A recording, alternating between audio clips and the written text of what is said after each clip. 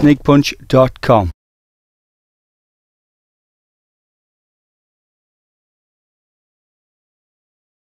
There's all different kinds of jabs you want to do. If you just get your guard up, okay, you can have a solid jab right down the pipe, shoulder in, right into your chin.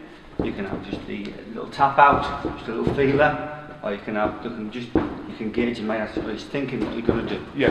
Okay, so, because I remember years ago my old trainer says to me, you can win a fight with one hand. If you can win a fight with one hand, you've got the fight won. And your jab is the closest punch, the closest hand to your opponent. Yeah. So it's the easiest punch to throw, and the safest one to get away from as well. Yeah. If you're gonna slip and get underneath the punches. But there's also the doubling up of the jab, Yes, isn't there is there? a double, yeah. Oh, triples?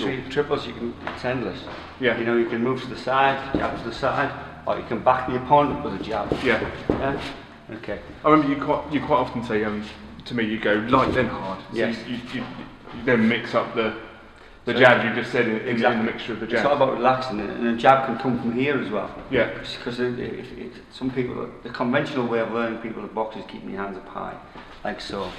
But what I suggest is also, if you can have your hands down, you get your own style, have your hands here, he won't see the punch until it comes up. Right.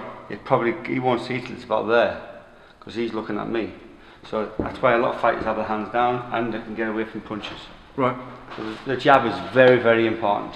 And we can jab to the body too, can't we, I suppose? Straight jab, yeah. Again, this is a little bit more difficult, I guess. A lot of people go straight down and punch. I prefer to go to the side. And if you're concerned he might come back with a counter, you keep your hands there. Right.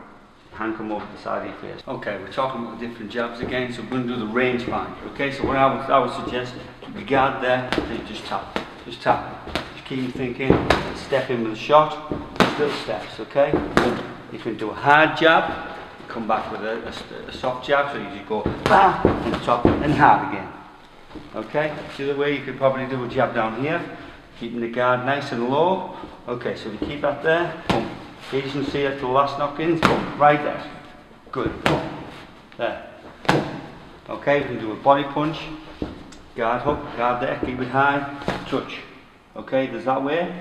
There's also a way you can just stop there. So if he comes back with the right hand, say, over the top, that hand's there to protect the chin.